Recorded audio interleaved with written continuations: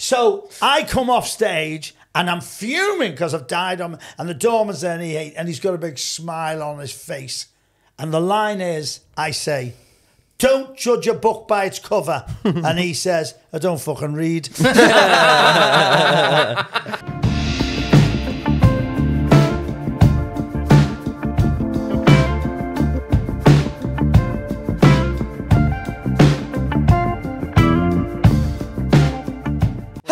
Free content enjoyers. If you like our content for free, like scum, and you think we're going to see more content from us, but maybe even different styles of content, head over to patreon.com/What's Happening Pod. Bobby, what is on the Patreon? We've got loads on the Patreon. We've got Patreon exclusive episodes that obviously people on the Patreon will only be able to see. We've got early access, so instead of seeing it on a Thursday, you'll see it on a Tuesday. We've got specials on there, and obviously you being a Patreon member, you can guide us on which way we should do our specials, what we should film, what we should do. And even if you don't want to watch the anything on the Patreon anyway, if you just like us in general and you want to support us, like look what the people at Patreon have done for us already. Yeah. We've moved studio. We like money. We always like money, and more so when it's £4 a month. Patreon.com/What's Happening Pod. See you over there. Bye. Oh, welcome back. Is this definitely working? Definitely. 100%. 100%. Episode 7 of the What's Happening podcast. Thank you all for joining us once again. After last time's audio disaster, we've got Pete back in the studio. Pete Price has come back to grace us with his presence once more. Pete, how have you been since we last spoke? I'm very flattered you asked me back. And I've got to tell you now. Go on. We all make mistakes, like the mics weren't working. Yeah. And I'll tell you my mistake now. Go on. So many years ago, when you were children, you didn't get interviews with stars like Coronation Street. They were untouchable. Yeah. And I worked a very long time to get an interview. And I won't mention his name, but I had a producer who came to Manchester with me. I cannot tell you, as a lifelong fan, how excited I was at interviewing somebody at Coronation Street. I cannot tell you. And we got there, and they used to have a piece of equipment called a ewer, and it was about that big. It was a tape recorder. I worked on batteries, and then you had the headphones and whatever. We got there, and this producer had not brought the batteries. So I've got the interview. There's no batteries. We can't ask. I cannot lose face in Granada television. Yeah. And so I did the interview with my hand on the machine, not working, and pretending it was real. It was the most horrendous thing that's ever happened to me. And when I drove him home, I never spoke to him for 6 months. When I drove home, he was in the passenger side. And I really wanted to crash my car and kill him. I really wanted to kill him. Me as well, because I was so angry. Yeah. Well, what did the Coronation Star say when the interview never come out? No, they're too big. They don't know. They're not asked. They're not asked. Oh, they're just you must have been willy-nilly. You must have been gutted though. You know, well, when I left here and the mics weren't working, it's the one story that comes back to me. You went all the time. Cried in the shower, just letting the water hit him on his face. Yeah, but being a fan and sitting there with you, and with your hand over the tape recorder, lying. How do you think we felt? Because fucking we've been after you for a while. And you knew about it. You're a local urban legend, and you were fully aware of the situation. Like, and I felt it was me because I go around and I turn everything on. And I sat at home and, like, honest to God, right, I had the same feeling I had, like, when me nan died. I was just sat there. And I was like... That's how much you mean to him. I used to be a gay icon, now I'm a gran. That's usually how it goes, though, isn't it? Well, evidently. I'll just stop you there. Your Are the tits mics are as working? He's still on. By the way, he's quite cute. Yeah. That's my little brother. He's underage. No. He is? How old are you, soft lad? No, he's 20. He's 20. Is he trying to set me up? I seen that the other day. You know, all these YouTubers who go around getting videos and all that. And he's in the street like this. I'll get you for that. He'll get you up to shit, you dickhead. Doesn't matter how old you are now, Jack. I don't think as a grandmother I would do that. I seen this YouTuber, right, and he's like videoing people in the street, and like this girl comes up to him and he goes, "Hey mom, are you looking good?" And she goes, "Ah, can you go some older?" And she goes, 16, and he just goes, "Nice to meet you." Just gets off, lad. Like, do you know what? It's interesting you mention that. Seriously, seriously, you don't know people's ages anymore. No. Puberty has reached. You've got kids, so puberty. You got pubes. That's why I hope so. Puberty is reaching another level now. It's mad. Crazy, and it's scary because you don't know who you're talking to. I don't know if it's just me, but like it differs on different continents as well. So like Americans always seem to look much older as well. Like I remember years ago, I don't know if you ever watched, there was a reality TV show for Hulk Hogan. Don't you ever watch it? Like it was Hulk Hogan with his family. And like his daughter on it was like a grown woman, like she was fully developed and everything, but then she was like 14 years of age. And I was like, what the fuck? Well, like my daughter's 13 and can just about wipe her ass, like, and she's a full grown woman on the telly at 14. I was like, what's going on? I've just watched the Tyson Fury documentary. He's talking about his wife. His wife is spectacular. Paris is spectacular. But the point I wanted to make was, I can't believe Tyson Fury's 34 years old. Oh, innit? He's finished, isn't he? He's had the paper round in the Helmand province. He's but that's pointing out the age. Even his daughter, though, his daughter's only 12. Well, she was 12, 13.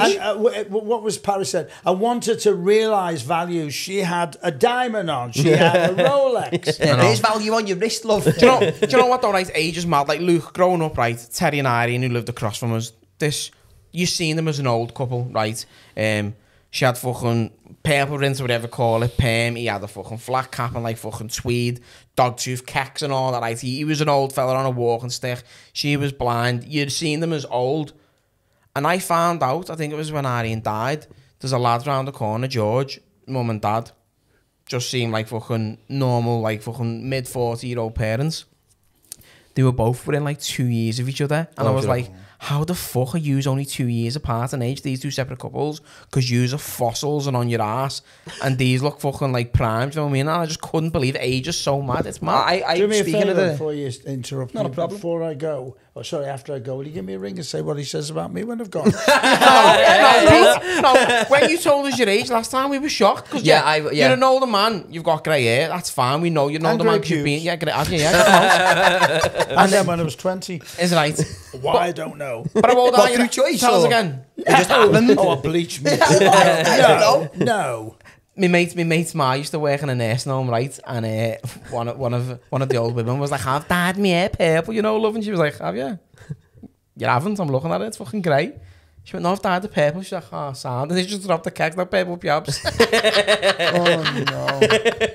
Nasty, doesn't it? Should we call it a day? Hello. We're going down a very strange road. Yeah, speaking of It's your brother's fault. I know it is. He's coming started, here, bringing all sexual tension with him.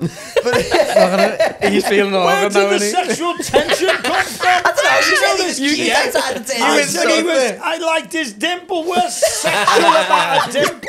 This is not he calls it his dimple. I was coming over tonight thinking we're going to have a nice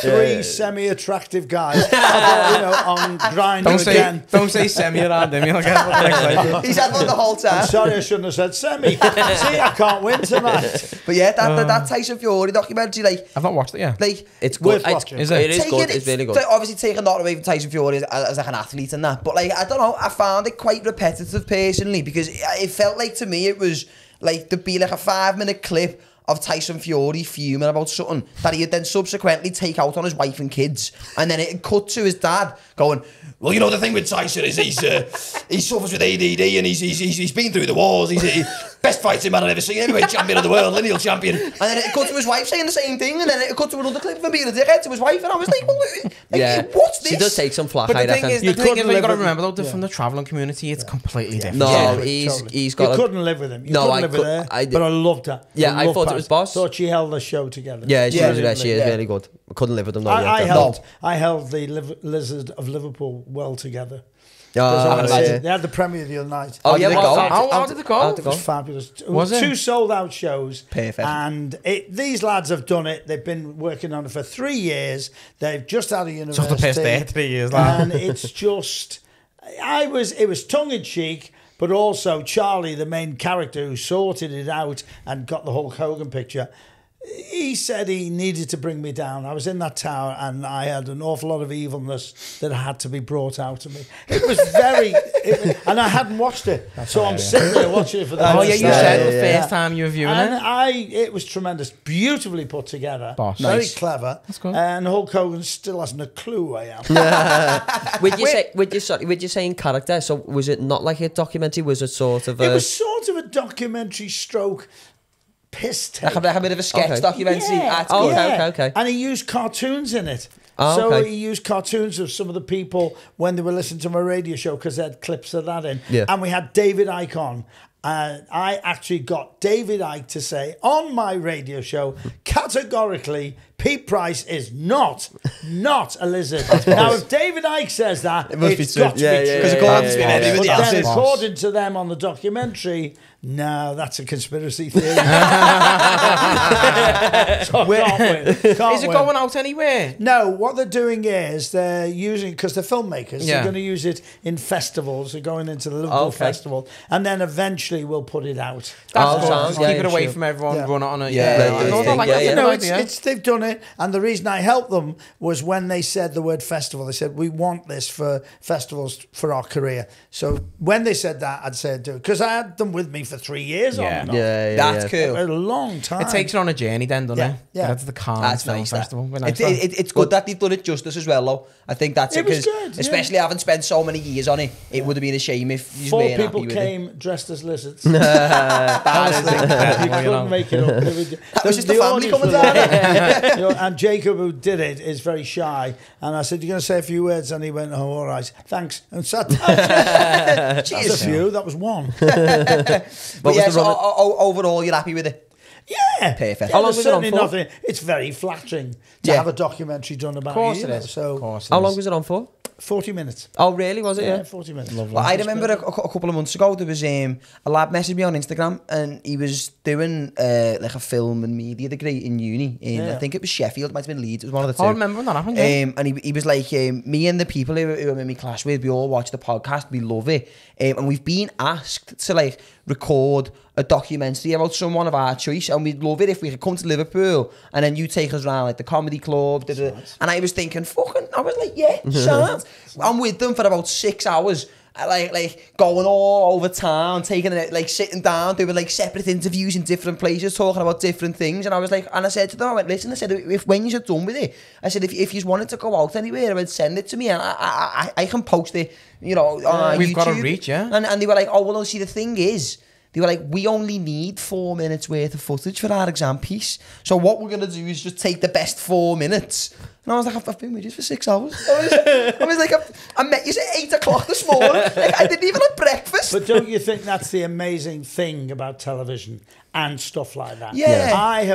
I've been on This Is Your Life 6 times. 6 times as a guest. And you haven't seen me frigging once. I've This been Is on Your the Life? cutting floor. What? This Is Your Life was because I keep that- forgetting was I'm that- mixing was with that young Parkinson people. with his big book, was it? It was, that's right. Yeah. Eamon Andrews was the original one. Yeah. And then was very famous for it. And then Michael Aspel. And they Right, basically shock you. They walk in the door now, say, Pete Price, This Is Your Life. And then they take you Take to a the seat. studio. And then people come in from everywhere to talk to you. And it's Relive your life and huge show you what you've done. And he has a huge big program. book and they're like, oh, this is what you've done this Huge time. program. And Yeah. I was on as a guest. Never saw me once. I was cut out. That's I was really? on the floor. I was in the movie No Surrender, which, by the way, if you've never seen, watch it. I promise you'll get the shock of your life. Alan Bleasdale wrote it, Boys in the Black Stuff. Yeah. Yeah. And of course, that's Yozza coming to the Hughes. Royal Court. Yozza Hughes, Yozza yeah. Hughes. His brother's nickname. And Yozza Hughes was in the film. Stop it. So Bernard Hill was the People doorman. say you look like me. Bernard Hill was the doorman.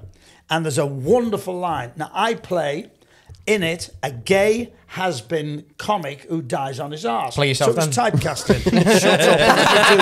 Let me do my own lines. Just give him a dead leg, please. And a what leg?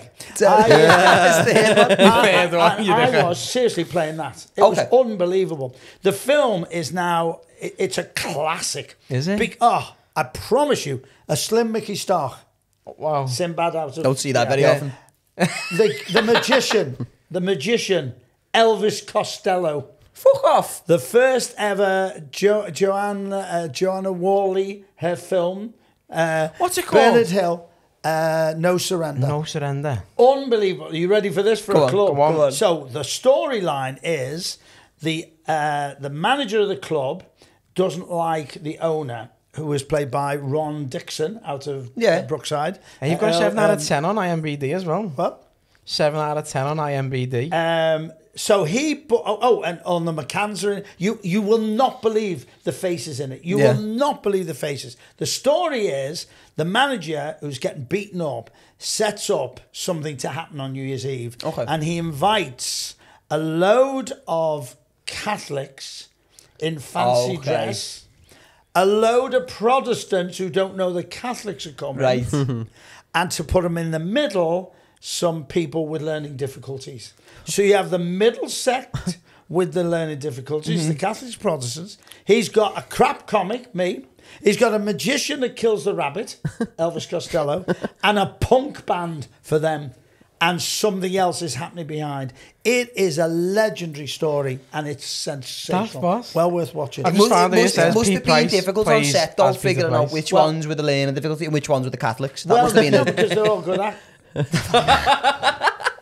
Do you know, I really can't believe he said that. He said that, not me. I distance myself from that remark to all Catholics. He's getting off now. Oh, my Father Tom will go mental. Sorry about that, Father Tom. By the way, changing the subject before I go back to the film. Father Tom is the greatest Catholic priest in this city. And he came on my show and I said, Father Tom, and I'm not a Catholic. I said, I've lost my religion. He went, you'll find it. How are you? Nothing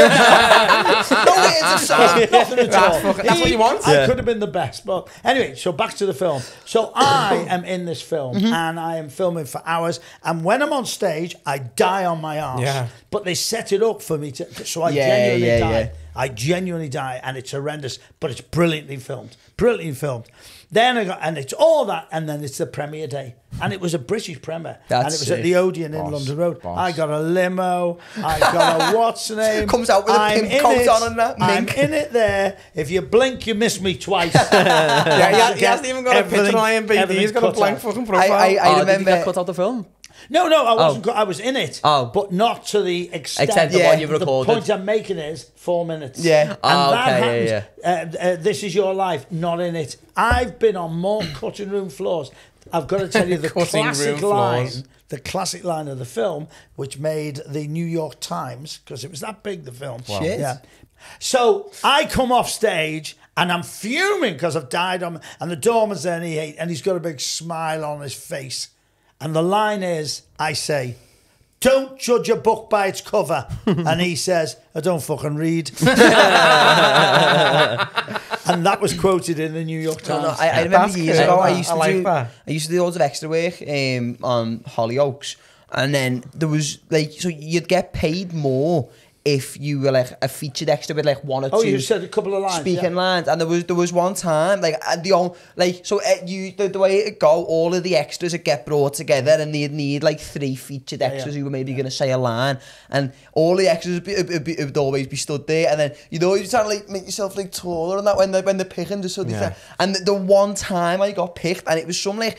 It was like some like a Christmas or like a party for something, and I had to go over to the DJ and be like, "Oh, have you got whatever song it was?" Maroon 5. And have you got any garage? And I was made up. I was like, "Yes, I'm fucking telling me mum and dad and that." I was like, "Listen," because you didn't really watch Hollyoaks anyway. I'll pay the mortgage off. I wasn't even bothered. I wasn't even bothered about the extra 50 quid. I was just made up that I was going to be speaking on telly, and then so when they were advertising like the Christmas party episode. We were like all gathered round to watch it. The garden party and everything. Yeah, all gathered round to watch it, lads, and fun. And it was like, it's after this bit, it's after this bit. Wait. I think I'm going, right, everyone, here it comes. This is the moment. I'm shutting the blinds and I'm shutting the curtains because there's no glare on the screen, and I just skipped and I was going, I was like, no! Told me that and everything. Get to do that and wind it. Wind it, you've missed it, you've blinked. Get on this. I done a film, right, and it's on Netflix now. It's called The Violators. Oh, right, have you? And it, you know, not a big deal or not. It's one of them. But so wait, I haven't finished yet. Oh, it had you know Stephen Lord. Yeah, I think it was. Was he in Shameless? It was in. Yes, he was. So Stephen Lord was in it. It was a story about like poverty basically, and it was like 2 girls who were like mates, and one was well off and one weren't, and whatever. But it was like it was based in Manchester, but we were filming it in Birkenhead. Right. And I was extra / featured extra was like part of the gang. So like I had an IMDb page and everything made for it, and even though you barely see me in it. So anyway, it was stupid shit. Like when they'd be speaking, me and the lads would be in the background and we would all be rolling a joint. Shit. So you'd see me in the background and that. And like when we were walking past this girl, and on the last day of filming, they were like, "Oh, we need to give you the line." So I'm like, "Yeah, go ahead, son. Get extra £100 or something." I was like, "Yeah, go on, boss." And the girl had to walk past me, and I had to say like in like a not a Scouse accent, just like like more of a thing. Yeah, so I was just, she walked past and I had to go, "You fucking slag," and I had to spit in her face. But the way they had the camera, so I went, they film, you know, the way every shot was like, they filming me doing, so I'm going, "You fucking slag," and then it was the camera behind me and I'm going, know what I mean? And she's going, "Ah." I'm proper made up with it. Watched the whole film twice because I thought, I watched it once and then thought, I must have missed it. So then I watched it again and they cut it out. You only see the back of my head the whole film. But you see, people who are watching this now have no idea of this. I know, yeah, we'll go watching the Violators. We still get paid, but no idea. Now, here's something I've never told anyone. Go on. Years and years and years. This is Mike working because he just I've just pulled knocked the it wire out. out. If I Mike speak, working, can you hear me? Just pull the lead out. Perfect. I was an extra years ago. Yeah. On what? Years ago. A programme when you weren't born. I've got to stop saying that because you just weren't born when I was working. Called Crown Court. Okay. And it was an afternoon show on Granada. Okay. And what it was it was a great idea. You had a court case and then they had extras as the... they had the public in as the jury. Oh, yeah. So they'd watch the thing unravel, and then they would make the decision, guilty or not guilty. And I was an extra at the back of the jury. See? Whatever happened then? Somebody next door's moved in. Or someone just fell down the stairs. Next door, yeah. Very nice. So the bins have just been empty. The microphone's not working last time. God knows. So I've never done it before. So I'm sitting in the back with the jury, see, and he went, "Cut! What are you doing? What are you doing?" So who? You? You're smiling. And I went, "Well, I want to make sure my mum sees me." Seriously. He went, "We'll do that again. Don't smile." He went, "Cut! What are you doing now?" And I was sitting on a cushion so they could see me in case they couldn't see me, the people in front. He went, "Producer, get him off set." That was the only time I was Bastards. It was because I like... That's how I ended up. I met Bobby in the first place. Like when we were kids, we'd done loads of like acting stuff. I got involved in like a little, not like a theatre company, but they were based just outside the town, and they just make loads of little short films and stuff like that. And there was one time we were doing a film about like a short film about like scallies and stuff like that. And I was like you remember me from when I was a kid, right? I'll send you the picture to put on screen now, just for reference of how young I looked. This is me on my last day of school. So I'm 16. I'll show you the picture in a bit. You obviously, there's nothing here for you. But I'm going to text you now to remind you. So I had to do this thing where there was these lads playing footy, and I've had to walk over to the fence with this other lad and start giving them loads of shit. Like, "You fucking knobhead, you little dickhead." But like, I didn't realise till I watched it back how high pitched my voice used to be. So I've thought I'm going over like, "You fucking knobhead, you little dickhead." And I've watched it and I've been like, "Get on me, yeah." And I'm over like, "You little dickhead." Through the fence, and I was just watching it going, "Oh no." So what age did your voice break? 22? No, I don't know. Honestly, about 17, 18. I was a late bloomer, to be honest with you. I didn't have any ears on it in school, lad. It was heavy. I didn't. I went to an all-boys school and everyone had pure man dicks and like armpit hairs and everything. And I'm sat there going, "Don't look at me when I get changing my voice, don't like it." There was a thing in my school. People used to do it all the time. Like, do you know when lads were like, prove a puberty? Yeah, and they'd be trying to show off. So they come, like, a lad would just approach another lad and be like, "Have you got pubes?" And he'd be like, "Yeah." They're like, "Prove it." So then they'd just pull the front of the trousers down just to show, just the pubes. Kids and then like, but like, I didn't get pubes. I was like nearly 17, so I'd have to try and like take the high road on them, and they'd be like, "Prove a pube," and I'd be like, "I don't think it's actually very immature that you're even doing that." I had to try and just play it off. Danny going to the fancy dress shop and getting a fake money and just strapping it to his pubes. I used to tuck myself into the furthest corner of the changing rooms in Piers, get changed that quick, and like scramble into my PE kit and that. It was sad. We used to always say in our school, like, we used to go like to the teachers, "Oh, stop looking at that, don't get changed, you little pedo," and all that. And then one of our PE teachers actually got done for being a pedo. Oh shit. It's not slander. He's being charged. He's in prison. Oh, it's That's an fine. actual- it's an actual We got thing. in trouble with my school because we spoke about a rumour of a teacher. And the school contacted us. I left the school really? like 16, 17 years ago, and they contacted us saying, can you please take it out to slander us? So we did. But this one's fact. He's in prison. Do you know, it's interesting. You mentioned school. Let's talk about that for a minute, because once again, different generation. Yeah. I got battered every 3 By times teachers? a week.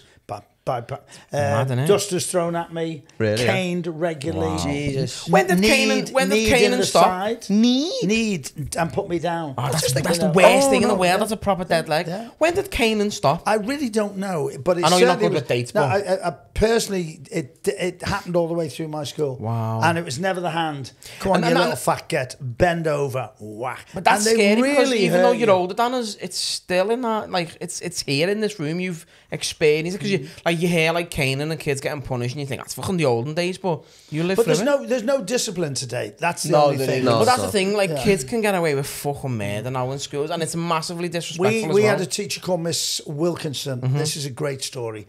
And this really did work in our class. She was a very strict woman. But what she did to punish you, she never caned you or anything. You spoke, we all stayed in. Yeah. You spoke, we punished stayed everyone. another extra half hour. Yeah. So we battered each other. Yeah. Because it was each other was giving us. So we Divide and whole class conquer. stayed in. Yeah. Okay, The I'm with you, yeah. whole class stayed in. And we soon stopped doing it. Yeah. It's not my time you're wasting. Yeah. It's Not your my Yeah. time you're wasting, Yeah. it's your own. But it was unbelievable. And writing lines. You know, and I'm dyslexic, so my lines were always different. Yeah, right in circles.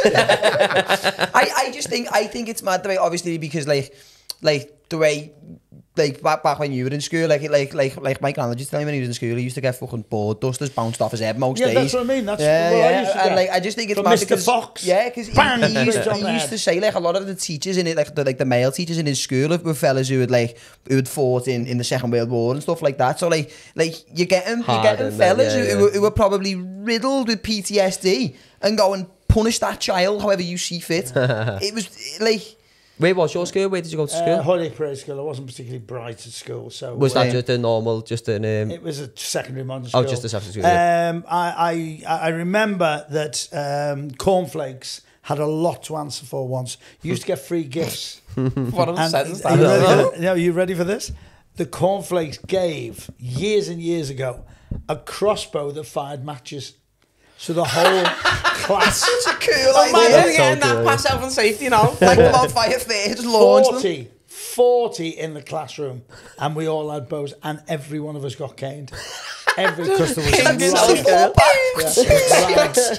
and it's totally You know, the we fault used- of cornflakes. You know, we used to do in school, you know, ever get like paper and like fold it up and fold it up and fold it up until it was dead thick and then turn it into like a little fucking... Like a And a boomerang. lassie band. Yeah, and a and lassie band, but we used to shove a fucking drawing pin through it so it had a pin on and fucking whack Oh, people in the back of the neck and have a little wow. fucking hole and everything. It was Wow. everywhere. What, go on. So when I was in school, we used to take like the inside of a biro pen out and you get like 2 balls of paper. And me and one lad I was mates with in particular in school, a lad called Jack Nicholson, not the one from The Shining. He went to the other school, and we were terrible for it. Like we were like smack heads with it. As soon as we'd see a pen on the floor, we were like weapon, and we'd like pick it up and we were like and there was another lad who was in our year and his name was Scott, and we used to just, I don't know why, but because it used to piss him off so much, we get him. It was, and there was one day in English, I just turned around and went, Scott, and he went, you better, and it's went in his mouth, and he went, and then my mate Jack was sat behind him, and just pulled his chair from under him, and he was on the floor underneath the chair, and I was nearly choking to death on a spitball. What about magnifying glass? Holding the hand Oh, and burning making it? burn.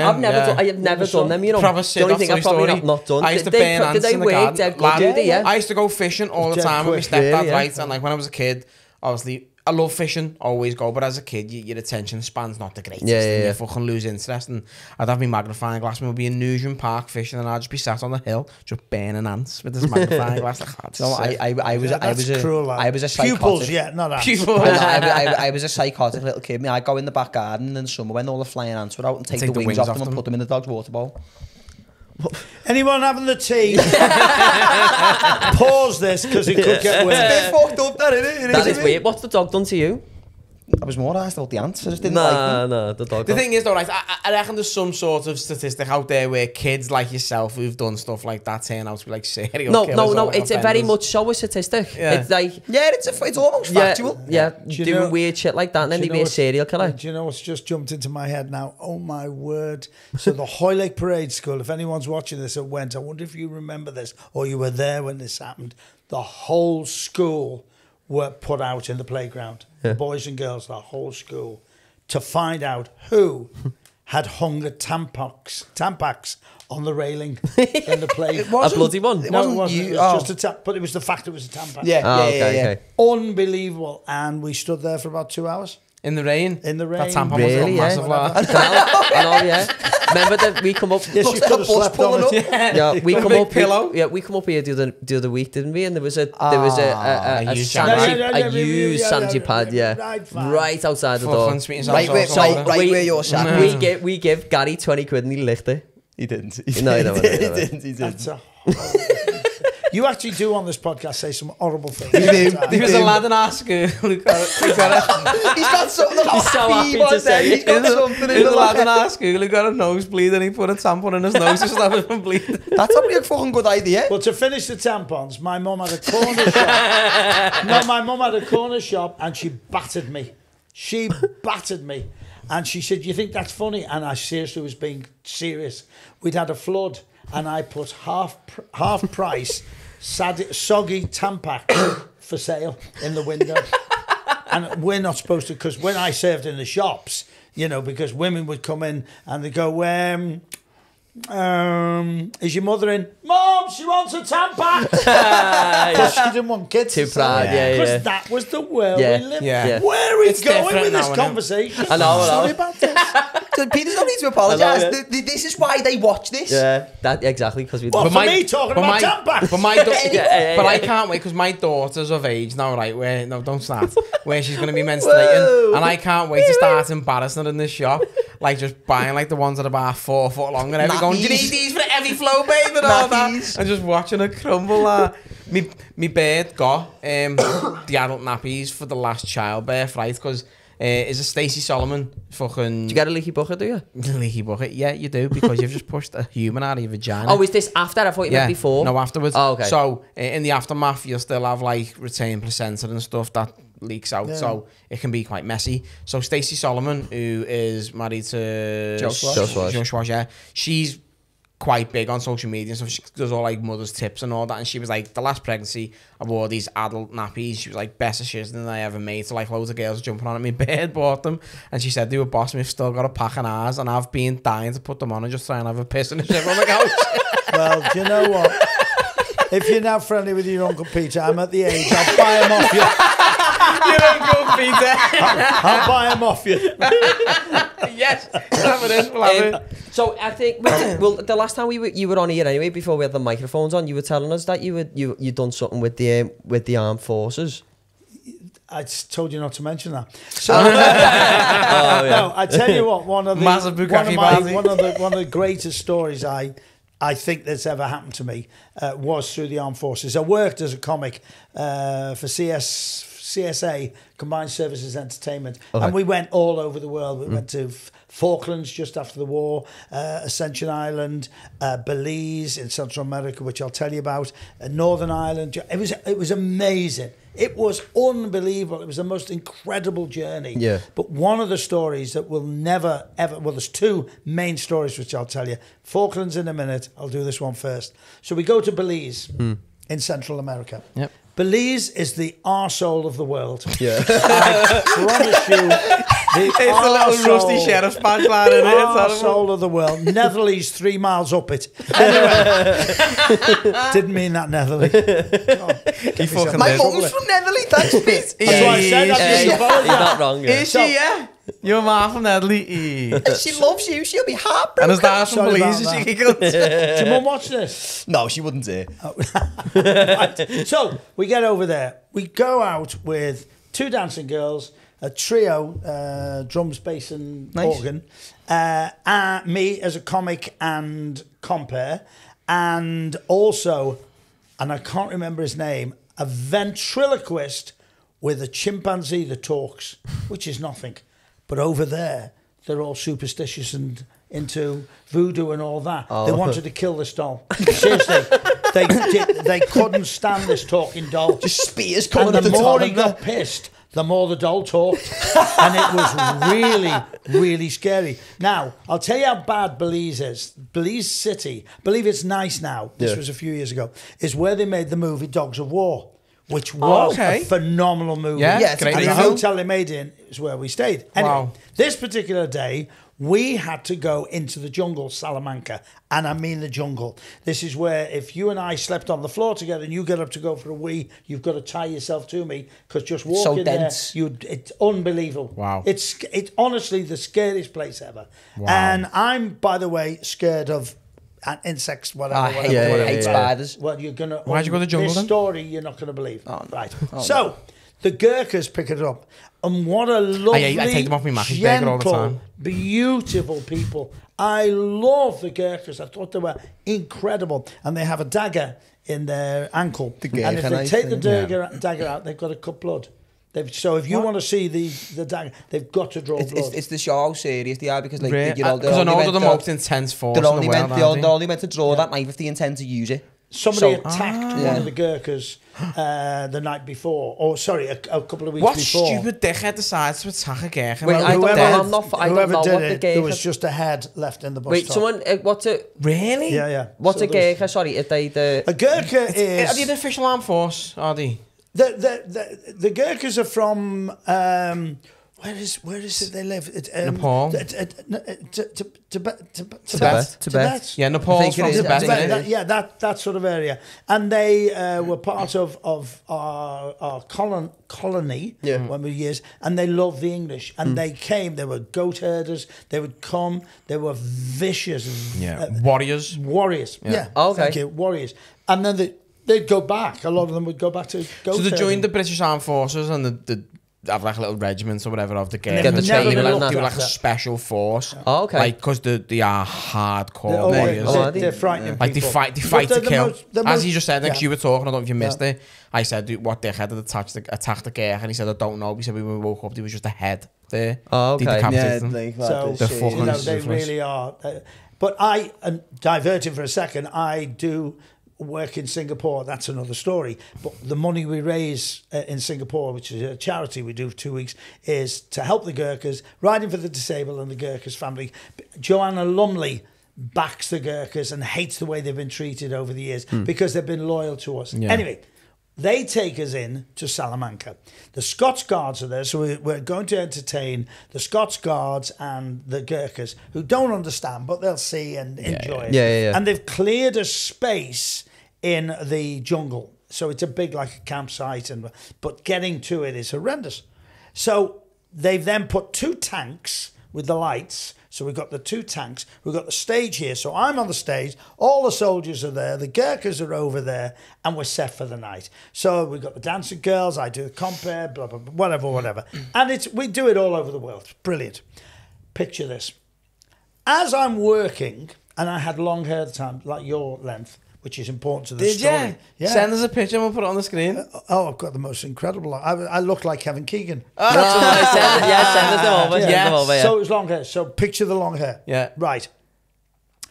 As I'm working and doing gags, something flies at me and sticks in my hair. And it's a bat. So there is a bat Like an animal on my like a head. baseball bat or something. No, not a baseball bat. Sorry. Bat in the jungle. Or a baseball cap. So this bat is stuck. The guy who's sitting next to me on the organ has stopped playing. He stopped playing because there's a tarantula on the Leslie, which is the speaker of the organ. Fuck that. The bat is after the tarantula. So there's a tarantula. There's the bat stuck in my hair. There's the tarantula. I am screaming like a banshee. The Soldiers think it's the funniest thing they've ever seen. They just think it's he's stuck on the organ like that. I'm like this, screaming the place. They eventually, Sergeant Major goes, and knocks it out there. And I went to pieces, absolute to pieces. We're going to have a break. They think it's part of the show. They then take me to a missing hut, which is the corrugated iron missing hut. And all you can hear is... And I'm going, what's that? And he went, rats. Now, the rats were like baby donkeys. Oh, fuck. I don't mean cats. I mean, and there's thousands of them. So we've got all the rats. I am in a terrible state. The Gurkhas are trying to calm me down. The Scots Guards think it's the funniest thing you've ever seen in their life. The girls won't go on stage. We put a show together. I don't know how. Then the Gurkhas said, we like you very much. We want you to join us for breakfast. Breakfast there was 4 o'clock in the morning. Not my time of day at the best of times. Especially in a jungle. I haven't slept because there's all sorts of things walking around the tent outside. And I'm sleeping in the Jeep eventually because I feel safer. We get there at 4 o'clock in the morning and they're all saying, very funny last night, very funny. You. I love the way you do the show. Funny, funny, funny. And they serve curry. 4 o'clock in the morning, I take a mouthful of curry because I don't want to eat it. But you've got to because it's disrespectful. Yeah. I have never in my life had curry so hot. The spoon melted into me face. I couldn't swallow. I couldn't breathe. The steam coming out me nose. Me eyes are watering and they're laughing.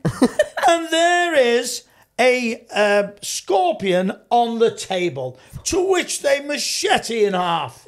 So I've got a mouthful of curry. I've got half a scorpion looking at me, and I want to throw up, but I can't throw up because it's welded to me face. Never had it coming out in lumps. I've never had curry like in my life. Never. So I said, and they calmed me down and everything. And they said, what's going to thought it was funny? She said, you better go back. You better go back and have some R&R. So we went back to the town, which is the arsehole of the world.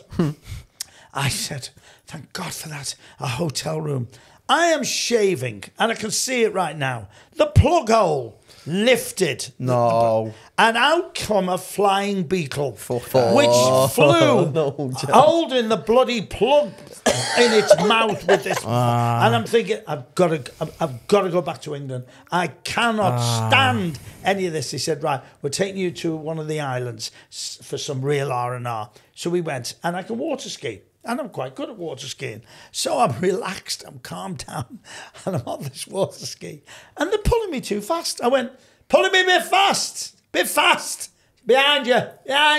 And I looked, and there's a shoal of barracuda. They kill you. Barracuda. I now am running on skis past the boat. I don't know what happened. I got the next plane home and went. And then they wanted me to go in the jungle. No. Never in a million years. I'm a celebrity. Would I go on that programme? Yeah. You should have went on it, though. Never in it. No, they'd all vote for me. I'd be demented. Did they ask you to go on it? Did they? Oh, you should have went on it. You should have done.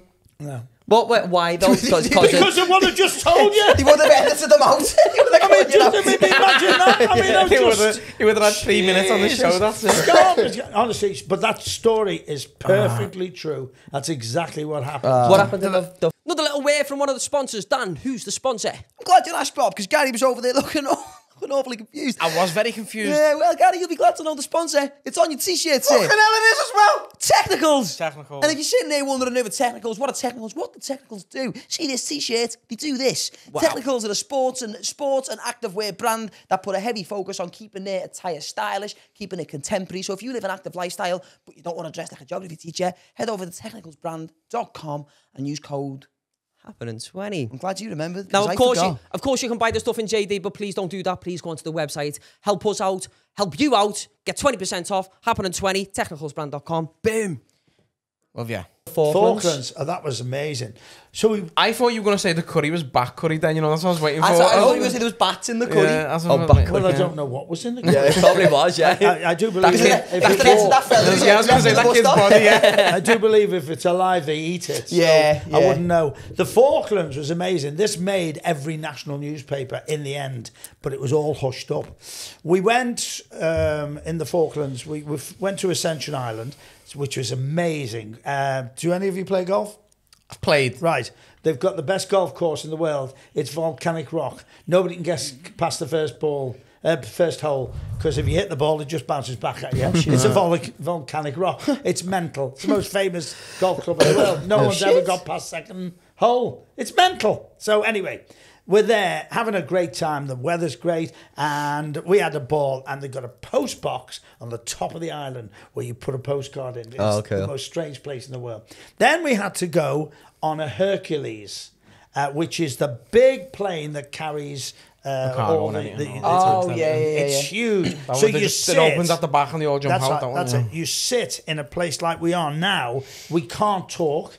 We can't do anything. There's a curtain there with a toilet, but you can't do anything. You can't read. You can't see anything. You can't do anything. And we're there for 10 hours. No. And then we then refuel mid-air. So we see that when another plane comes. Yeah, have you ever seen it before? I know what they do, but I would not like to be on a plane when it happens. Well, but it was the noise and whatever. It was horrendous. Anyway, fuck that. This is what happened. Cutting the right story right down, because it's a long story, but cutting it down. We arrive at the Falklands in thick fog, and the Hercules is a ridiculously big plane. We nearly hit the mast of a ship, and then we lift up. So we're in dilemma apparently now, which we didn't know any of this until after. We now are going towards Brazil. We can't land there and we can't go back to Ascension Island. We've been in the air for 10 hours. So we're now going to Brazil, but it turns out there's an electrical storm in Brazil and we turn round. What we don't know is while this is going on, there is an international incident in the world. Margaret Thatcher was in power. She knew all about it. What are we going to do? We eventually land in Argentina, which we're at war with. We got off the plane. We had our, not phones, because we didn't have phones, our cameras taken off us, our passports taken off us, and we were with a man called Rear Admiral Finch, who was going over to take over as the running the commander. He then got us into a hotel. We were under armed guard the whole time. We woke up in Buenos Aires that day. We couldn't photograph anything or do anything because we had nothing to do. We then got back on the plane. Something had happened which we didn't know, and then we arrived. So we'd been in the air for 20 hours. In this monster of a plane. And then it hit the papers that there'd been an international incident. Shit. So we got there with Rear Admiral Finch. Then we were based on Fort Austin, which was in Falklands Way, which was, I always remember this, it was a supply ship. And we had two lovely girls with us on this show. And she was a bit thick, this one. I'm sorry, thick was the only word. She had motorbike. Her dad just bought her a car. She was very pretty, but when she was on a motorbike, she couldn't stop smoking a cigarette. And of course, it didn't last because it burnt down with the wind. While she was driving the motorbike, she kept burning her nose. Mental. She was mental. She was absolutely mental. So he bought her a car. Everybody was after her. So we're on Fort Austin. She came from Halifax. She went, "Hey," she said, what is this ship? She said, "Well, it's a supply ship." A supply ship? What do you mean supply? Well, we've got drugs on board, as in for medical health, and we've drugs, got balls, bullets and guns. She went, "You mean it's a supermarket?" He went, "Yes, it's like a supermarket." All right, Bev name was. Like a supermarket. You don't have any lacquer, do you? Hairspray? I'll get you some lacquer. He wanted to... He wanted the lacquer, lad, didn't he? He's finding that hairspray. He took a helicopter, flew to Falkland Island, which was over there, got a tube of hairspray, brought it back, cost him £5,000, or it cost us £5,000 for the hairspray. to go over with the helicopter. He best have got his willy wet for that, you know, I swear. No, he didn't. No, he didn't. And she said, I can't use it. £5,000, I'll keep that. She's probably still got it. And it was... I would have chokeslammed it everywhere. Well, I would have just grabbed it and just battered it. Well, then she wanted to go and see the penguins. So we flew in by helicopter the penguins. It's funny that I call me Dick Penguin. Get on that. Here's one for you. And there's 2,000 penguins. She would have looked like a penguin. Should have been black and white with the bat of that. Isn't he delightful? 2,000 penguins on the beach. And it's just great. As the helicopter came in, it knocked them all over. I can't get up, so we had to go round. 2,000 penguins. Because she wants to see the penguins. But I love things penguins, like though. that are just amazing things that happen. We did one show for 12 people. One show with a proper... Because they needed to be, cheered up. And it was incredible. It's a different world than What was it like in Ireland? Ireland, we were... Well, I'll tell you a story about Ireland. Oh, my God. So I went to work for the army in Ireland, and we were in the armed vehicles, and we had bottles thrown at us, because we went in the wartime. Whereabouts in Ireland, was it? Northern Ireland. We went during the troubles. Right in entertaining once again. And that was scary. Having said that, I went back years later, which is a great story of sorts. I went to work at the Abercorn. The Abercorn was the big nightclub in the middle of Belfast. And you went through so much security to get there. You wouldn't believe the amount of checks you have to get there. Just for the nightclub or just for the nightclub? Wow. No, for everywhere. But that was in the middle. I didn't know that the IRA... or whatever. Well, the IRA offices was upstairs. It eventually got blown up. Now, the hotel I was staying in was the Royal Avenue. That had been blown up a month before. I'd stayed in the Europa. That had been blown up 6 times.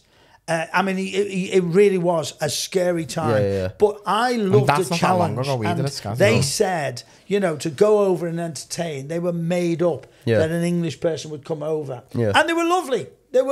And we had a great audience. It's a suicide mission, that, though, isn't it, now? It's scary, isn't it? This is the suicide mission finished. Are you ready for this? Put your comic heads on. So I worked, did really well, tremendous. Went back to my hotel room. Open my door. I've gone sick now telling you this because this is horrendous. Open my door. And there's Bev going, I've got some hairspray. I wish it was. There was a man sitting on my bed with a black coat on and a black hooded hat. And he had his hand in his inside pocket. Oh, fuck. And he said, I believe you've been talking to the soldiers. To which I collapsed, fainted, completely opened my bowels, completely weed, everything. And woke up with him slapped me face going, and the doorman, it was a joke. What's wrong with it? It's a joke. I thought that was funny. Peter, you've shit yourself. Shit myself. I went to the airport in the pants with the shit. I wanted to get out of Ireland. Fucking champagne stains all over his undies and everything. Scared in my life. Oh, you would shit yourself. No, you're that, laugh at me. Can you imagine? I like to think what a sick bastard he is. Just sitting there. How long was he there for? Did he see you coming from upstairs? He'd been there for about 6 hours going, I'm getting crampy. He had a nap and a wank and everything. You couldn't make that up, could you? No, he just in your That was shower. the most unbelievable thing. I can see it now. I can feel it now. I can smell how fearful I was. Yeah. It was absolutely terrifying. Well, no, he just thought it was a joke. Did you get a charge from the hotel for the carpet? And then the agent rang up and said, what's wrong? What's wrong? You're stupid. Do you know what? That must have been some relief, though, from thinking you're getting assassinated to getting woke up with, mate. I was only messing. I'm so sorry. But by the way, you've shit. Yeah, you've done a poo. A poo? No, I emptied everything. My stomach was hanging out. I thought I was going to die. I thought he had a gun in his inside pocket. Yeah. I like to think imagine he just pulled out a massive dildo and was like, I like to think I'd be able to keep me cool during a situation like that. But it's fight or flight, though. You never know. Yeah. You never know. Yeah. Not when you open the door and somebody's a stranger. Especially during those times. Yeah. And of course, it's a war. A war fucking zone city. Well, that's the thing. The amount of times, as a man, you think you're hard sometimes. You're like, if you face any adversity, you just fucking stand up to it and all that. The amount of times I've walked into the kitchen, clocked my reflection in the window and shit myself. Oh, so That was me. Sorry, lads, want a glass of water? I'm very jumpy. It's very easy to make me jump. Like, I like to think if I'm ever put in a situation where I'm faced with like genuine danger, I'd be okay. But I remember when I was a kid, we used to have a parrot. We used to have a big blue and gold macaw, that lived in a cage in the house, and it was a clever bastard because it figured out. It used to watch whenever we'd open the cage to feed him or to get him out the cage and like play with him and that. He'd watch how we'd work, like the mechanism on the cage door, and knew how to let himself out. Okay. So we put a padlock on it to stop him doing it, and then he figured out, you know, the tray at the bottom where the shit is and you clean it out. He figured out he could slide that open and just drop down. So when I used to get in from school, I'd sit at the dining room table, just like drawing pictures or doing what I was doing. And then there's been one day I've heard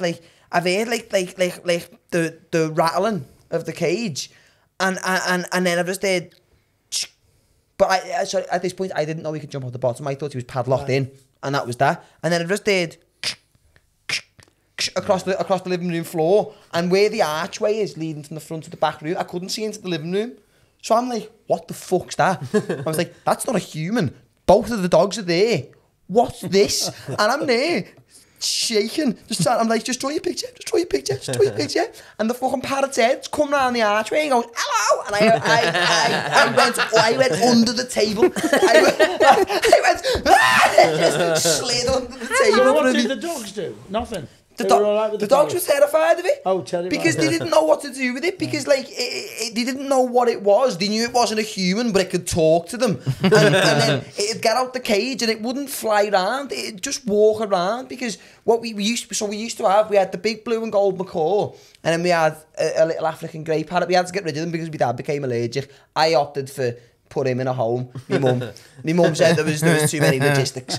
And like the parrots, like it's weird how intelligent they are. Like you think they just hear you and they copy it, but they sit and they learn what you're saying and what it means. And like they clocked that if we had because we had 2 girl dogs at the time, if we went, girls, get out, they'd run out for a wee.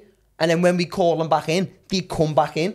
So the parrots between them, one would be in a cage here and one would be in a cage there, and then one of them would go, girls, out, in my mum's voice. Nah. So the dogs would run out and be at the kitchen door, wanting to go for a piss, and then the other parrot would go, and they'd run back in, and they'd have the dogs going back and forth for around an hour at a time. They're clever like that. Have you ever seen the parrot that lives in Princess Park down in Toxteth? No. So, I don't know if it's a macaw, I don't know the breed, the big red ones.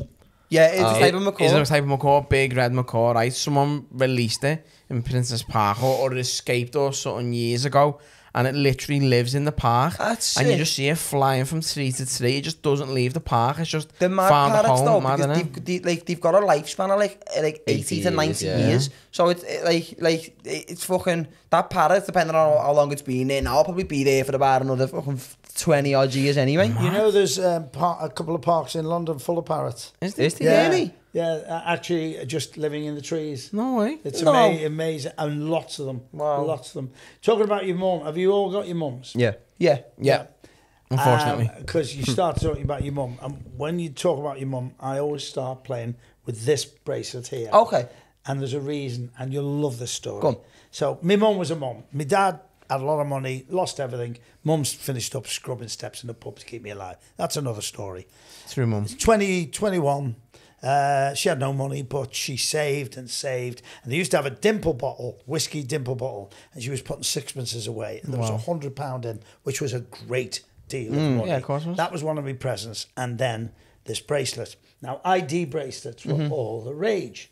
And I didn't want one of these big clumpy ones. I wanted this gentle, classy looking one, which I thought was classy. So there's my ID bracelet. Yeah.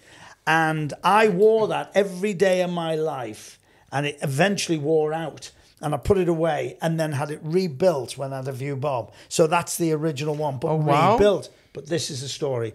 So I got upset because I couldn't believe she bought me an ID bracelet. And I went, oh, that's lovely. And she put on it, love you, son. And I looked at the front and I went, Mother, what have you done? What's that? She said, it's an ID bracelet. When it's my fucking address. 5A Bridge Road, West Kirby. Says on allergic to penicillin. You've made a total show of me. It's an ID bracelet. What happens if we move? Give me back, I'll change the address. My mates destroyed Like a lost dog, But isn't that great now? That's okay. It's good that you've still got it. Road, West Kirby. That's And the phone brilliant. number Is that house still standing? 5281. Should we phone it and see if anyone's got that number now? Like, Is that house still standing? It was the shop, my mum's shop, which was a corner shop, which was a chandler's that sold paraffin and firelighters and soap powders and all that sort of stuff. It's now a house, and it went up for sale, and I nearly bought it back just to say I owned it again. Yeah. But that means so much to me. Just turn up, like, listen, me Brazier said this is my cat. Get out. I think you'll find him. Got it Nah, right. that's brilliant. It's good that you've as still much got as it you and said kept it it in. Oh, yeah, embarrassing as a because I kid, love her it's so cool, much. like. But she made her show me. Obviously. I mean, when everybody had the aluminium bikes, 5 gear, she bought me a rally solid steel. You couldn't lift the bastard thing. It was bright yellow and blue. Mums though. Like, I remember growing up when I was a kid. Like, remember Heelys with the rage, the shoes with the wheels and the heels, and you could click them and go heeling everywhere. Yeah. Right. So I was like, I want them, Mum. And she was like, all right, son. Never ever got me them right. I wanted them from between the ages of like 5 to like 12. Right. My 14th birthday, I got up for school early because my presents were there. Come downstairs and I opened this box. My ma had bought me a pair of Heelys, and I was like, "You're about 3 years too late, you know, girl." Mum, I've got 2 kids. I was like, I drink in the park and try and finger birds on the weekend. Like, I don't want to be getting off on Heelys. You know what I Can't mean? be healing up to some woman. And she Can't was you like, like- good to meet you, and I'm off. She was like, "So what? You don't like them?" I was like, "No, you're misunderstanding. I like the thought, Mum. They're not gonna go to you." So I was like, I'd have liked them 3 years ago. "Yeah, can you just get me something different, please, Mum?" She was like, "Really?" I was like, "Please, Mum. Like, I don't want to be ungrateful, but I'm not Just it gonna costs use them." money. Yeah. She was like, "Don't worry, I'll change the present while you're in school." And I was like, "All right, Mum, sounds." So I went to school. Rollerblades. And I was like, "What's she gonna get me?" She got me this little keyboard that played like tunes, this little purple keyboard, and I was like, "You took the piss out of me." Yeah, I was you like, made "You're her a feel dickhead." Take that back and get the shoes.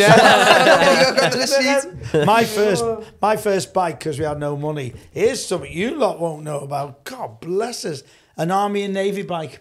It was a bike that folded up, and they, in the war, dropped in a helicopter, in parachutes, with the bike strapped to the back. Fuck off. Oh. And then they would undo Back it, and off, put wheelies? them up and do it all up and did. So I got one, and it's green, camouflage green, with nuts about that big, screwing it together. I mean, my mates took that piss out of me. But she had no money. Yeah. But at least I had a bike. Yeah. And one of my friends going down Grange Hill, which is a very steep hill in West Kirby. What shoulder? Going down Grange Hill, it was great. One of my mates kindly undid slightly the nuts. And the front of the bike went left and the right of the bike went right. The other one, and yeah. I'm holding the two together like one of those trick cyclists. Going down on one wheel. Is there a little fucking Benny Hill Finished up in sketch or hospital. something? Did you, yeah? Oh yeah, finished up Break in a few hospital. bones. Wow. It just went everywhere. But I'm riding 2 bikes. There was a lad who used to live next door but one. So it was when we were kids. And his dad had, like, he bought them, like, when they were kids, him and his brother, like little 50cc motorbikes. One was like a little dirt bike, and the other one looked like a little road bike. And they used to take them out to the field around the back of our house all the time. And like, me mum has never liked motorbikes, because where she lived in Netherley, if that's okay with yourself, Pete, where she used to live in Netherley, there was a lad years ago going down one of the main roads on his motorbike, fell off, got his head caught in a railing, and just decapitated himself. So since then, Well, that escalated quickly. yeah, Oh, Jesus. since then she's been like absolutely no to motorbikes. So I've said to me mate's dad one day, like look, like when he's next to the field, like can I come with you on the slide and just have a little go on the motorbikes? And he was like, yeah, sad. And obviously, like, looking at like a 50cc bike now isn't going to be fast, but when you're like 10, It's rapid. it's a motorbike. You don't know the fucking difference. So he's just said, all you do, you just twist the handle and it goes. And I've thought, rev and go. I didn't know it was going to just go. I thought it'd build up and there'd be Yeah. some sort. And so I just went, twisted the hand, and this bike just went fuck off, and I didn't know how to control it, so I've got my leg at the side of the bike going, I'm shouting at his dad's trying to chase the bike down the field, and it was all... You're not letting go at all. I went skidding off the bike. It was an absolute disaster. My mum wouldn't have bikes, and I bought behind her back a 50cc Honda with a white shopping basket on the front. I feel like I know what you mean as well, you know. Little chicken chaser. Yeah, like the front right way down, like that. Yeah. One of them. People used to walk past me when I was going fast. And it was in the days when I was outrageous. I had a fur coat, a phenomenal fur coat, a wolf coat, and a crash helmet, which was a tartan deerstalker, proper crash helmet. I looked a twat. And when I was on it, you couldn't see the bike, you just saw the fur coat. So I looked like one of those comics running along. And would you believe I broke down in the Mersey Tunnel? I only needed a fountain pen full of petrol to get through. Police came up and went, oh no, you're walking, I'm not putting you on it. Go on, you look a prat. And I got beeped all the way through. Did you get charged for that? No, because you get charged now, was it like 500 quid if you break down in the tunnel? No, it's there now, but no, the Honda, they just thought it was the funniest thing they've ever seen. There's still a kid in a fair coat on the fucking chicken chaser. Do you get for charge 500 quid? I think it's like a standard charge of £500 for breaking down. Like it's your fault. Yeah, as soon as you break down, 500 quid charge. Jesus. Yeah, wow. Remind me not to do that. Remember a few months ago when they were saying the Mersey Tunnel was leaking? Do you remember that? A few months ago? I know they've been doing work on the Birkenhead Tunnel. No, that's a story that's been going on for years. That's one of those myth stories. I'm so glad you put in mind that he's there, because I honestly thought that one day I was Why? going You to don't go drive? through it. You know, years ago... But I've been through the tunnel. You walked through it years ago when you three weren't even thought of being born. Really? Yeah. Yeah. What made them stop that? Is it all the car But emissions? all the cars, that's why they're not... They're so small now to what they were, or the old tunnel is. I was working in the cabin club with Brian Gilbertson, bless him, not alive anymore, and he used to take me home to West Cambridge and give me a lift, and he went, pricey, and he had a mini van with the back out, so one of those open, he went, pricey, have a look at that back wheel, will you? Oh my God, I think I've got a flat tyre. Get out, drives off and leaves me in there. 2 o'clock in the morning. In those days, rats that big. There were hundreds of rats in there. Hundreds of rats in there. And I'm walking, and the police went, what are you doing? I said, sponsored walk, carried on walking. Sponsored walk. Raising money for the rat lad. Raising money for the rats. He was waiting for me at the other end. That's boss. So have you always lived over the water? Have you ever lived over there? I had somebody do a story from my home recently, and they've seen why I live. The view from my lounge is the whole waterfront in Liverpool. Do you know what? I can't tell you what that means to me. Yeah. Growing up being a typical Scouser, I was like, I'd never fucking live in the Wirral squirrels and all that walls. It's just what you fucking were brought up to feel like I'd be like. And my missus worked over the water for a couple of years in Upton, and I'd move tomorrow. I'd move over the water tomorrow. Many Scousers live I wouldn't over move there. to Birkenhead or fucking Rock Ferry, but I'd move over the water. Once you get past Rock Ferry and Birkenhead, it's a very, very nice place. Yeah. Because it leads up to Chester, and we Chester's live in lovely. a beautiful place. I mean, once again, I must got to stop saying this. When you three weren't born, lots of people came in to West Kirby on the train to spend the day on the beach. People still do. Always came down. Oh, of course they massive tourist attraction. And they don't take the rubbish home with them. You scruffy bastards. I'm really glad we brought that up. I didn't know, you make me sick. Whichever camera we're on, you make me sick. I was taught to take my rubbish home with me. People go out collecting that, doing it voluntarily. Come and enjoy the beach. Come and enjoy beautiful places. Not just West Kirby, by the way. Mel's, Hoyle, wherever. Take your rubbish home, you scruffy bastards. You know what, though, right? It winds me up more. It winds me the fuck up, right? But it's such a common occurrence now that councils should put bigger bins out. You can't, because we've had the problems with the fires and the bombs. As soon as people put bins out, people set them on fire within days. Who drives?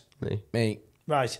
What do you feel about people throwing stuff out the window when Does they're me driving tits in front of you? Does me tits in. So angry. And if it's a cigarette, I can't tell you how dangerous that is. Oh, yeah. Imagine if there's oil on the road or something, and kill the family of 4. But you see, in my generation, somebody would come after you and say, excuse me, I think you dropped that.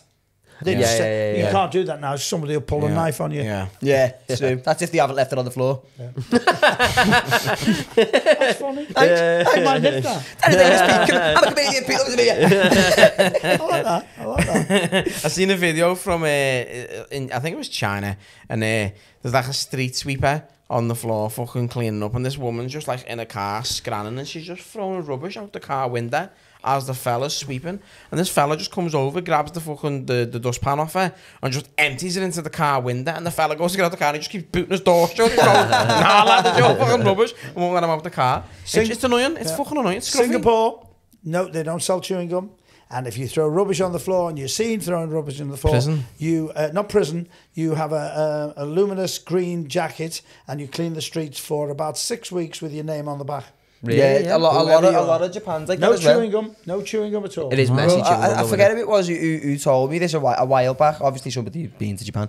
They said like a lot of the way we have like news agents or like corner shops and that which sell snacks in Japan.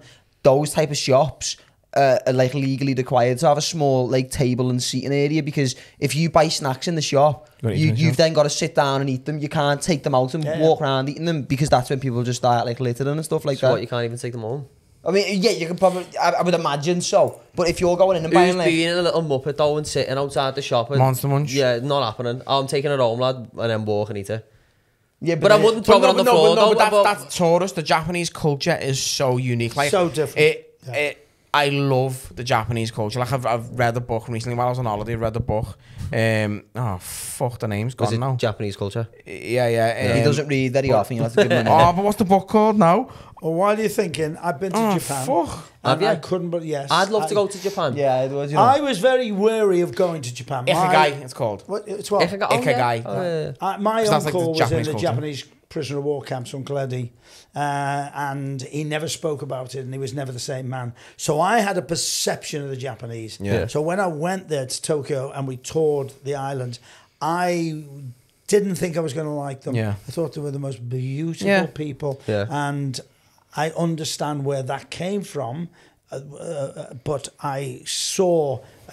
Those people couldn't speak English, but they would get you to wherever you want to get to, and they'd stop doing whatever they do to make sure you got there. I found them absolutely charming. And the beggars, the people who live on the streets, are as clean as you've never seen anything like it. And there's no pressure about begging. It's just...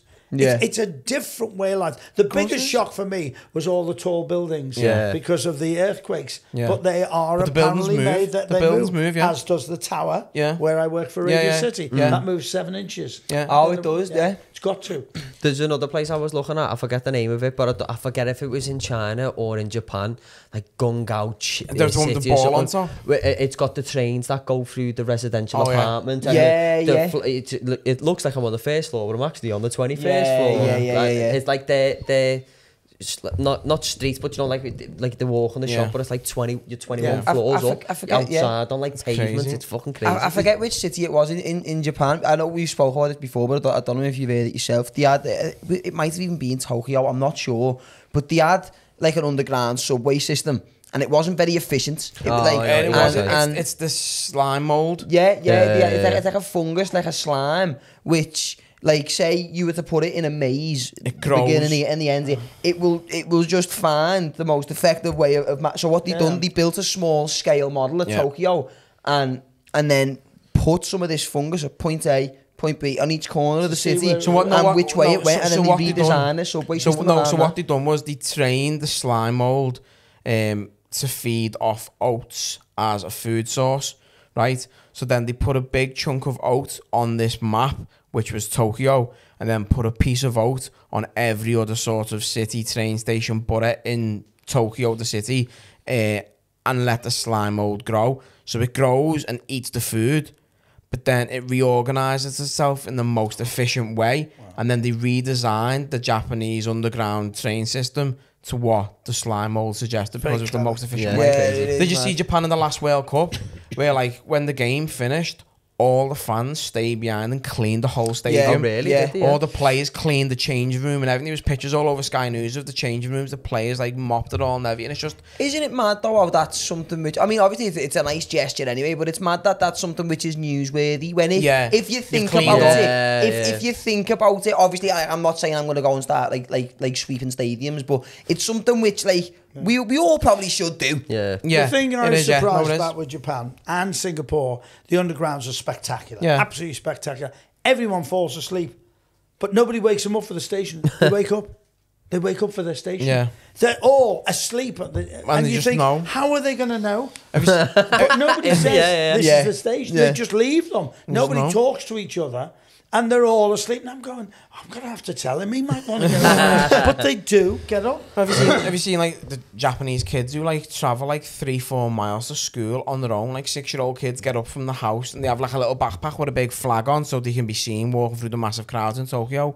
And they just get like 3 trains and a bus to Is the it school classed on their as own. safe? Yeah. Japan and So safe. Yes. So and safe. Singapore, even more so. Is it really? Singapore, your kids could walk out at 3 a.m. and you'd have no problem at all. It's no crazy. problem at all. Really? It is unreal. It's incredible. Scandalously expensive, both places. Yeah. Scandalously expensive. Do you know a mad Japanese sort of culture thing? Do you know what their delicacy is on Christmas Day? No. KFC. KFC. Yeah, that's a crazy one, isn't it? Really? So yeah, on Christmas Day, there's queues out the doors at KFC and people have to pre-order because they're, what's the word I'm looking for? Their tradition is like a bucket of fucking KFC chicken on Christmas Day. I wonder when that started though. It's boss edition. As far as I'm aware, Christmas predates KFC. Yeah. It's a modern, it's a modern tradition, but it's so I wonder what they did before that.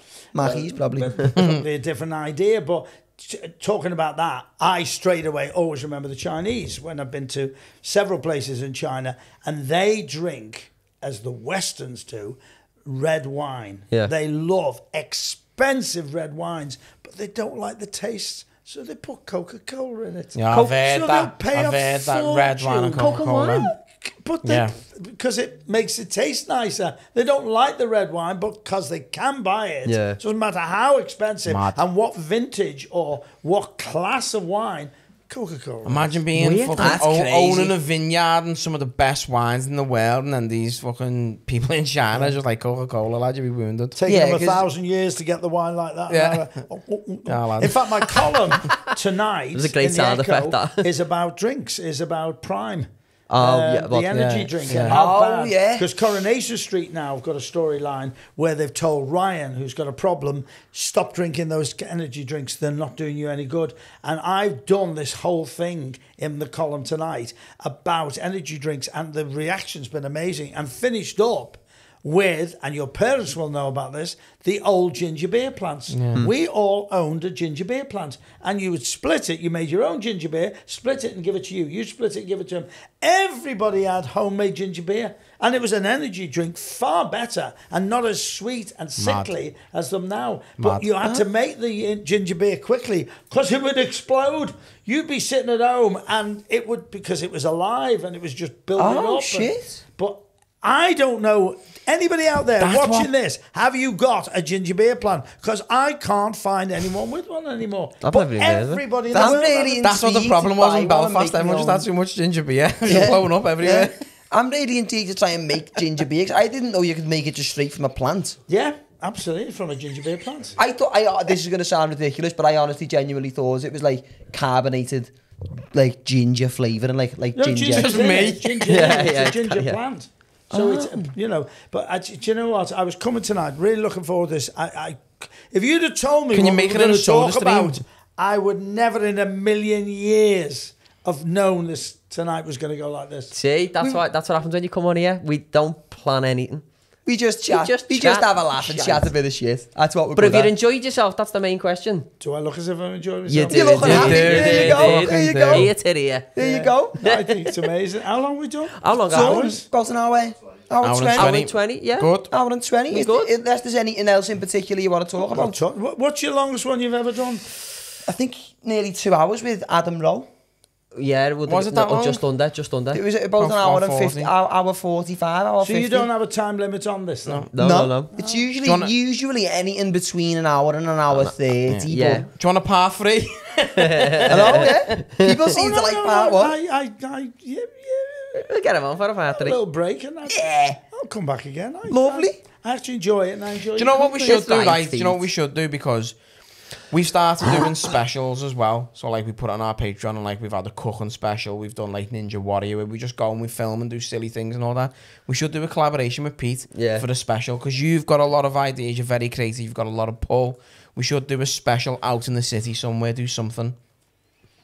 Well, I think we can get something. I think we can get something together. I think we can get something together. We'll all go to Gaucho, sit down for a nice business meal, and we'll get something planned. Gaucho. We get the wine and the Coke. I'm an ambassador. And then the Coca-Cola. What a reason to go. I'm an ambassador. Apparently I get discounts. I'm not gonna lie. I knew that when I said it. I seen it on your Instagram and I was like, I've always loved Pete. Listen. We got invited to Gaucho. That's how the first night we met you in that's person. how we met you. And I seen that bill, and I wouldn't be paying for that on my own. Listen, so I was ambassador. Anybody in there would have paid for that? I even though they told us when they invited us it was all complimentary, We were panicking. I asked about 4 times. I was like, Are you sure? I was like, just to double check. This is all on the house. And they were like, yeah, it's all free. And I was like, well, in that case, I'll have 3 more or whatever was in that glass.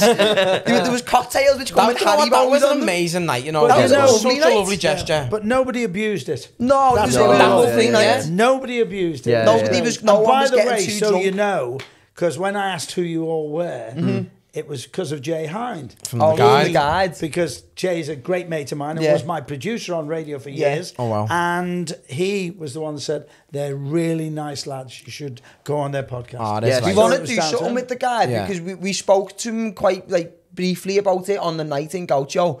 And it was one of the oh yeah, we'll definitely have to do, and then but everyone was busy and all over the place, but we definitely we're Shout gonna out get back Jay. into it. Oh yeah, shout out Jay and the guy at Liverpool, by the way. The guy just smashed it, the hasn't he? socials on the screen if you can be asked when you're editing. But yeah, Amazing, they've absolutely smashed it though. Like it's hasn't it got? Am I wrong in saying it's got its own TV channel on Freeview or something? It has, hasn't it? Yeah. He's doing tremendous. And what is good, all through the pandemic, everything, he never, ever, ever lost the quality. Yeah. The quality Yeah. of videos is brilliant. Well, that's when I And he's first got- came He's about done, this during the he's done pandemic. stuff on our work and everything on the driving experience and Yeah, all that. It's that's boss, when it's I boss. first. That's when I first like I'd heard of it, but that's when I first started paying attention to it. It was over lockdown because there was just constant content. It was good content as well This is coming the on. thing, you see so many different forums and things pop up and go, and it's all about the longevity, and he's just grafted and grafted. Yeah. And, And still graphs. Yeah, everything. exactly. Yeah, definitely. I'm very proud to be part of the guide, so I Good. like that. So Yeah. I do the mature interviews. If unless there's anything coming up you want to promote that you've got. No, coming up. I'm not worried about promoting now. Just trying to think of something we can finish with. What's the story about your dad? What? You said the story about your dad. Thank you so much. Yes, sir. Thank you so much. Thank you so much. I'm just in the mood for this one. So, before I go, can I tell you? course if you you can, don't Pete. know, I'm adopted. Yeah. That's another story. you mentioned it briefly last Right, time. yeah. so I found my mother, my real mother, my birth mother. The woman that brought me up was my mum, my life, Hilda. Gave me the bracelet. That was my life. Anyway, my mother told me that my father was a Polish-American GI, and she gave me a picture. Now, in my autobiography, Someone in there the is a army. picture. What's a GI stand for? What's the GI? Sorry, Pete. Oh, a GI is an American soldier. GI Joe. okay, What does okay. it stand G.I. for? Joe. Oh, okay. So, GI Joe, the old dolls. Yeah. Yeah, like American Action Man, soldier, yeah. So it was a GI. So she said it was a Polish-American GI. True story, this. This is amazing. So, long story short, talking away. I rang her up one night. We weren't friendly, but I kept in touch because I wanted to know who I was. Yeah. I wanted to find out everything. So I'd keep in touch. But she wasn't a woman I wanted in my life. Yeah. Did you ever I had find the out best why she put you up for didn't want adoption? children. Didn't want children. In those days. How old was you when Well, no, it's part of the story. Go on, sorry, actually. sorry. No. It's in those days, you could have a baby, and if you were in the forces, you go away to Wrexham. That's where I was actually born, in a place. Then you go back to the forces. Nobody knows you've had the baby. You've given the baby away. Get on with your life. Yeah, Really? okay. So that's what they did. So where's your mum actually from? She's not from Liverpool? Liverpool. No, oh, Liverpool. is she? Okay. Yeah, okay. Liverpool.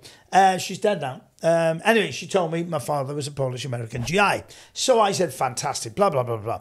And this particular night, years later, I was looking and didn't see her often.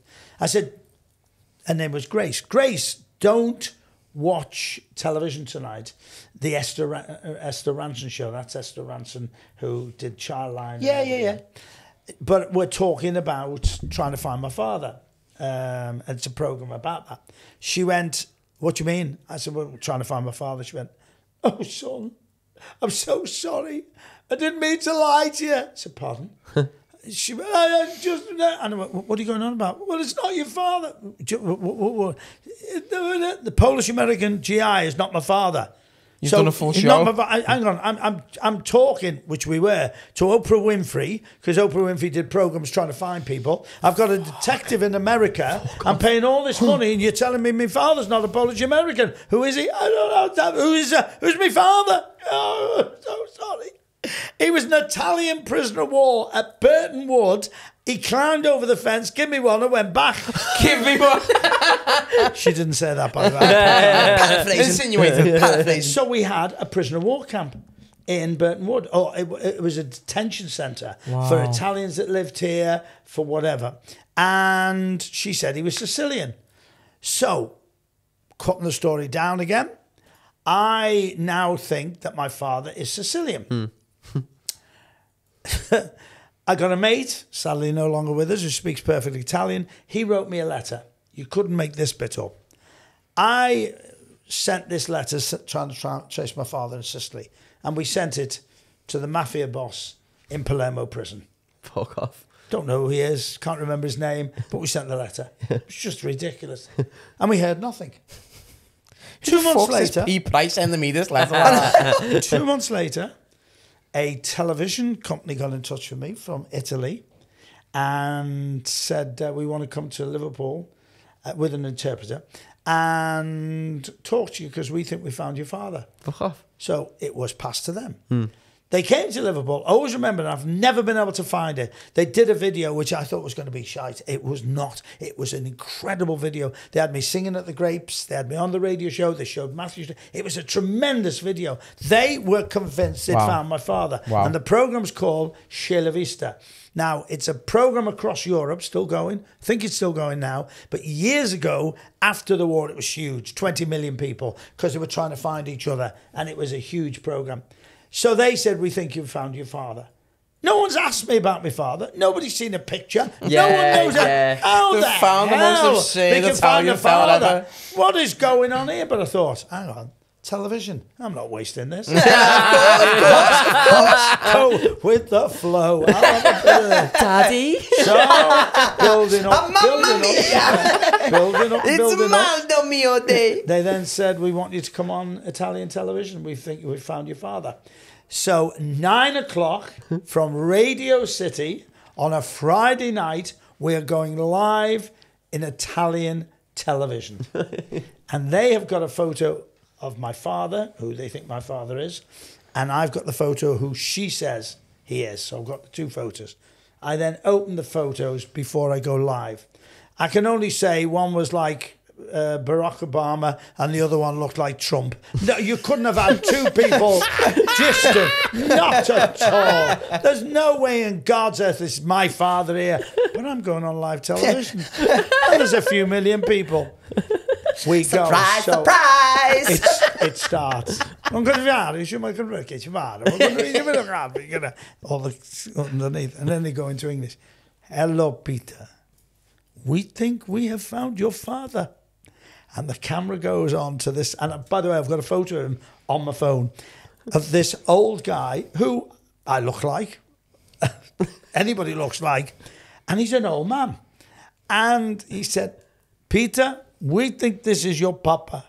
If this is your papa, what do you want to say to him? And I went, if you are my papa, I want to come to our village and eat our tomatoes and drink our wine. I really want... Cut! Ad break. Woof! He has a heart attack on live I'm not even his friggin' son. And he's had a heart attack. The poor fella's trying to find his son. luckily he didn't die. You're just starving. You're just going to want some tomatoes, lad. So and I'm cut off. I'm sitting there not knowing what's going on. No one's talking to me. I'm going, is that it? Finished?